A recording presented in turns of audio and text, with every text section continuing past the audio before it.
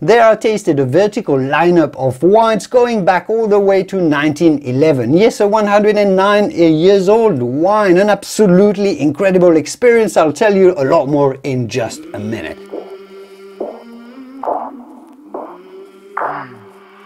I came from the mud, there's dirt on my hands, strong like a tree. What is up guys, this is Julien, the French winemaking guy who makes wine videos here on YouTube. Yes, here on YouTube in wine videos. And this is episode number 2 of a wine trip I made a few months ago down the Loire River Valley of France. Today I'm taking you to discover absolute gems of French red and white wines that you should absolutely know about. Try to catch me howling at the moon.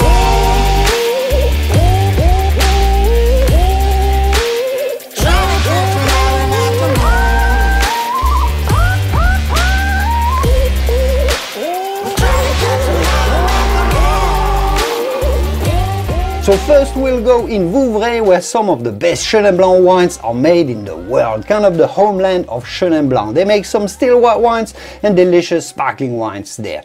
And we'll also go in Cabernet Franc country, red wines in Bourgueil to be specific, where we'll learn how incredibly age-worthy and fascinating the red wines of the Loire Valley can be. They are quite affordable too, for the quality that they offer. So this is a video for those looking for affordable gems and absolutely underrated wines. Well, if you wanna get to heaven, you gotta raise a little hell, and I've been running from the law. I'll also be meeting with local winemakers so we really get deep and understand what those wines are all about.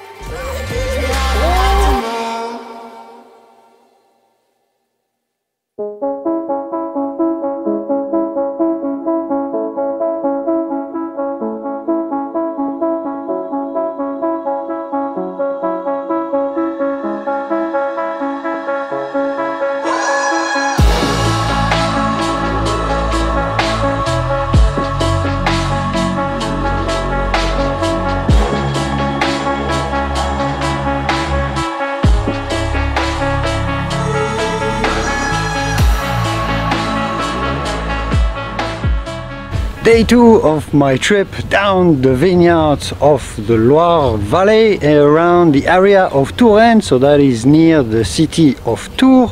And I've come from the Sauvignon Blanc of Sancerre that I explored yesterday down into the Chenin Blanc wine country. So Chenin Blanc is one of those extremely typical grapes that you find in the Loire Valley. Yeah. So I've come here to this family estate that has been established since 1702. Hear this well, 1702, so well over 300 years now. Chenin Blanc, it's a grape variety that is not all that well understood, including myself. I haven't really got my head around Chenin Blanc and all the different styles of wines that it makes.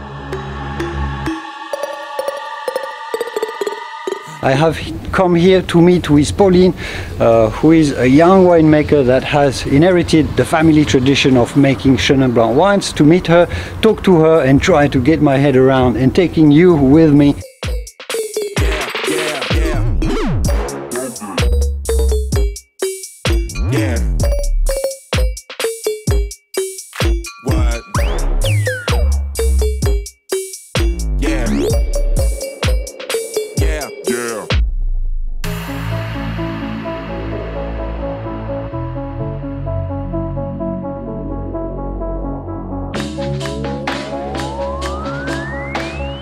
Pauline Dumanche, owner and winemaker here at the Clos de l'Épinay in the heart of Vouvray. So Pauline has been taking over slowly, gradually from her father since 2016. So she's learning from her father, taking all the tradition. What makes Chenin Blanc so suited and so special for this place?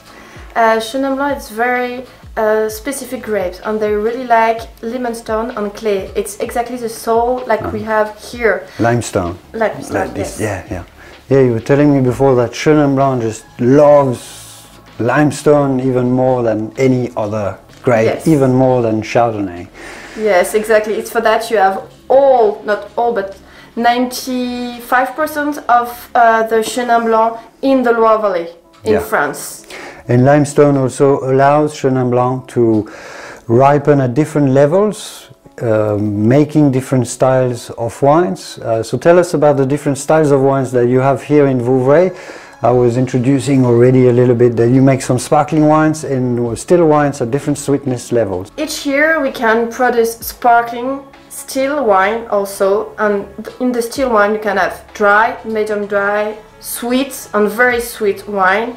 We can do the harvest later, late harvest, to produce very sweet wine if we have the good weather. When you pick early, the wines are going to be crisp and dry and, and refresher aromatically. We all the time start to have the harvest for the sparkling because we don't need a lot of sugar at the beginning, and after the dry, and we wait sometimes 1 or 2 days to produce medium dry. For the very sweet we need to wait more. Yeah, somewhat in a German style. I mean, the Germans do it similarly with maturing grapes gradually, leaving them out in the vineyards for longer and longer, and that results in richer wines with and very different wine, more sweetness as well.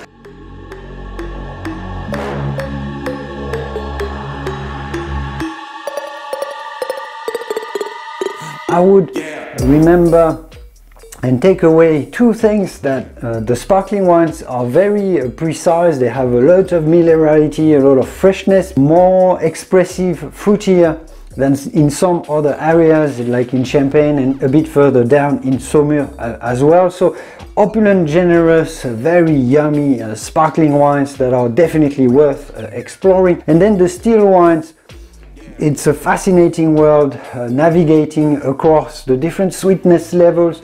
But what remains in the wines made from Chenin Blanc here in Vouvray is the precision, the finesse of the aromatic expression.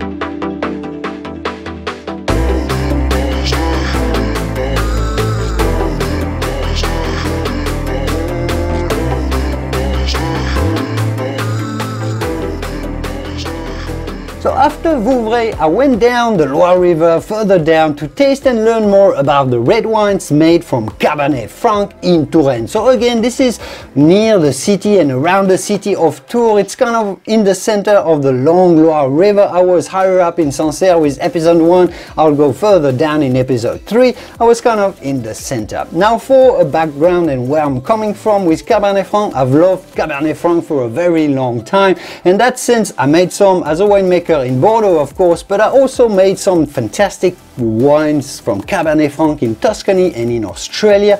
It's an amazing grape that somewhat has got the power and the concentration, the tannins of Cabernet Sauvignon, but with more acidity to the palate. It's got some floral notes of violet and more finesse overall. You have to know that Cabernet Franc is the backbone of some of the best wines in Bordeaux and other places, but also in Bordeaux, namely some of the best wines in Saint-Emilion that are, for example, Chateau Cheval Blanc or Chateau Ozone, and those are some of the most expensive wines in the world, so some pedigree here. Anyhow, what I learned in Bourgueil though, with this amazingly friendly vigneron that I met, a wine grower that is called Philippe Boucard of Domaine Lamé de l'Île Boucard, is that Cabernet Franc wines from the Loire are not only excellent, they're fine and fruity and spicy, but they are also incredibly age-worthy. With Philippe in this stunning underground cellar dug purely into the limestone rock. Oh, and you have to know that in this area virtually every winery has an underground limestone cellar. Those not only highlight that here vines grow on the limestone rock itself, but they also provide the perfect conditions to refine and mature the wines. Wines are simply more subtle and more elegant when you taste them when they have been matured, made, or aged in these humid and cold caves. So we tasted bottles from the 2018 vintage, nothing spectacular there, but all the way back to 1911 though, through 1976, 1971, 64 and 59. And they were all good and surprisingly fresh and vibrant. Because of their acidity and the vibrancy of their red berry characters, even the 1911 wine was, you know, mind-blowingly, absolutely still looking red and fresh and vibrant in its color. It was spicy, it was deep, it was earthy, but still fruity too as well. In that 1911 wine, you could still taste the grapes this wine was made from some 109 years ago. I mean, only wine allows you to travel back in time in such a way, and only those really fine wines. And this tasting demonstrated for me that these wines from the Loire age pretty much just as well as the wines from Bordeaux. Needless to say that this is for a fraction of the price. So yes, they're less prestigious and fancy, but the value for money is just absolutely outstanding in Bourgueil, and many of the Cab Francs that you can find from the Loire are definitely worth looking into it. Now, of course, needless to say that visiting the area is also worth considering as it's so beautiful. You see in the next episode that there are loads of stunning chateaus, I mean proper castles, and things to do in the area as well. It's not only about wine, it's about the culture and having fun and exploring history and landscapes. Anyhow, back to our story. Next, I met with Denis Gambier, another local wine grower, another local vigneron, who gave me some more insights and secrets about the local wines and why the terroir is so special in Bourgueil.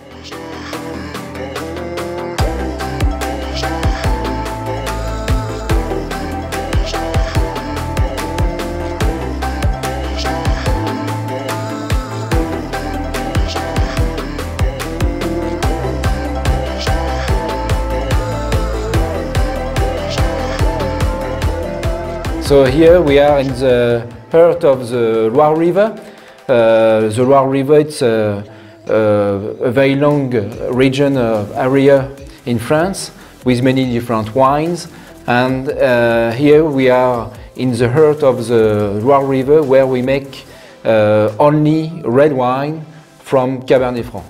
And so we are mainly four appellations. Here is Bourgueil, just close together is Saint-Nicolas-de-Bourgueil. In the other side of the Loire River we have Chinon, and a little bit further we have Saumur-Champigny. Right. And we all make some red wine from Cabernet Franc. So in Bourgueil we have two different special terroirs. We have the gravels, the old bed of the Loire River, where we make some fruity red, easy to drink, and a little bit up to this terroir, we are on the limestones, what we call here the tuffeau, where we make heavy red to age a little bit for longer. So there is this kind of hillside with a bit of a divide with two different soils, they make two different types of red wine. Very important for this area, we have the caves dug in the limestones. So we don't need any air conditioning. We have the same temperature all the time, a good humidity as well. So to have the aging in barrels or in the clay pots, we have always the good conditions.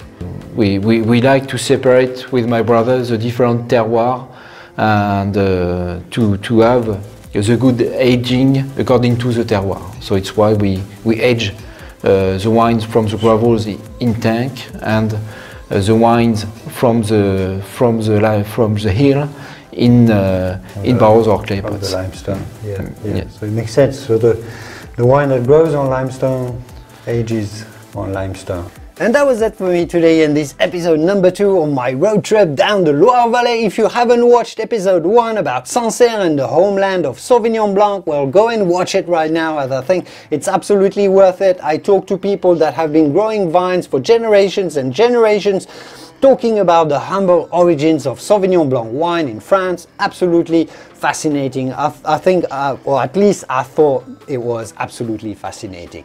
Now, if you've enjoyed this video, to give me a little support, please share it with your fellow wine-loving friends who might be interested in this, and give this very video a quick blue thumb up to support my work as well. In the next episode, I'll take you further down the Loire River to learn more about the sparkling wines of Saumur, the Chenin Blanc wines of Anjou. So we're going to go deeper into Chenin Blanc and finding some outstanding wines to explore.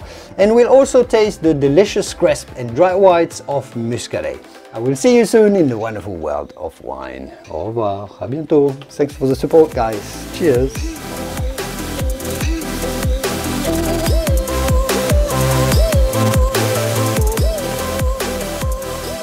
So Pauline has been taking over.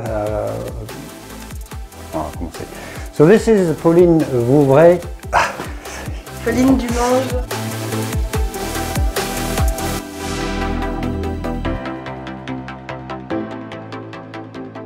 Oh, and you have to know that to